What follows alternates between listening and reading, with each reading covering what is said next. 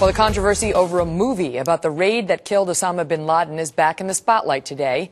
Both the CIA and the Pentagon are launching investigations into whether the filmmakers were given access to classified information. The film is set for release later this year. Joining me now, the congressman who demanded this investigation, New York's Peter King, the chairman of the House Homeland Security Committee. Mr. Chairman, thank you so much for being here. I want to ask you, because you were pushing for this, and now you've gotten what you wanted, but what is your evidence that any classified information was given to Catherine Bigelow, who's the producer behind it, who actually won an Academy Award for The Hurt Locker as well?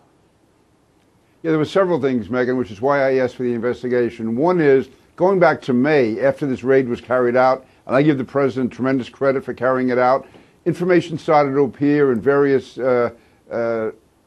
news locations, newspapers, magazines, etc., which compromised our assets on the ground. There's at least one person I know of in Pakistan who has been arrested and treated very badly by the Pakistanis because of information that the administration leaked out. Then we fast forward to July or August, and it comes out that this film is going to be done. It's going to be coming out before election, which is fine, except that you have people like Maureen Dowd saying that they knew that, in fact, they're almost bragging about the fact that the administration was going to give Sony and Catherine Bigelow unprecedented access to the most classified operation in history, going on about how this would be so unprecedented. So I put the two together of seeing what they'd already leaked out and what they even subsequently leaked out, like the New Yorker magazine, which actually showed the ways that our helicopters evaded Pakistani radar.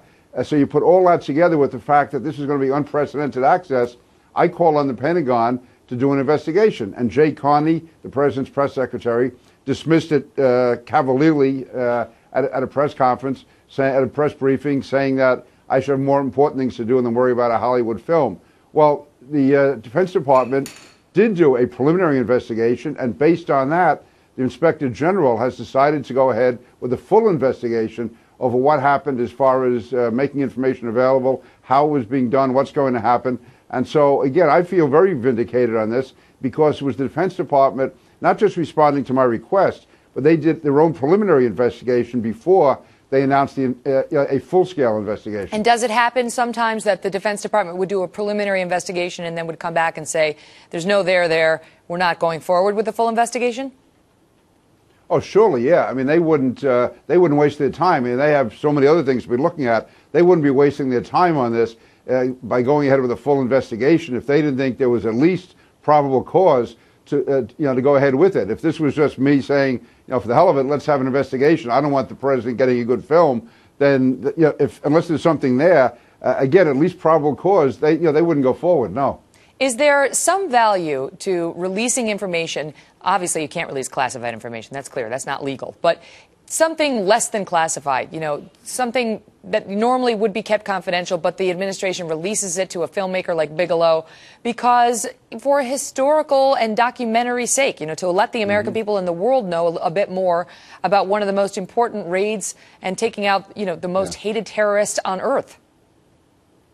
Yeah, Megan, I appreciate the point you're making. I would say the answer is yes, but that should be done so carefully. There should be a panel set up. You should have the Defense Department, the CIA, everyone involved in special operations sitting down to make sure that nothing that's being turned over can work against us. Because you may have someone in the administration not even realizing the full consequences of what they're handing over. No, listen, this was done during World War II. If we could, again, have a board which would scrutinize and be very careful about what's being turned over. Well, I'll give you an example. I mean, there was information that was put out by the administration back in May about a doctor who was going around giving injections to people, and they were using that to get DNA of bin Laden, of his family members, make sure that was him. Well, this was put out by the administration. Well, that doctor's in jail.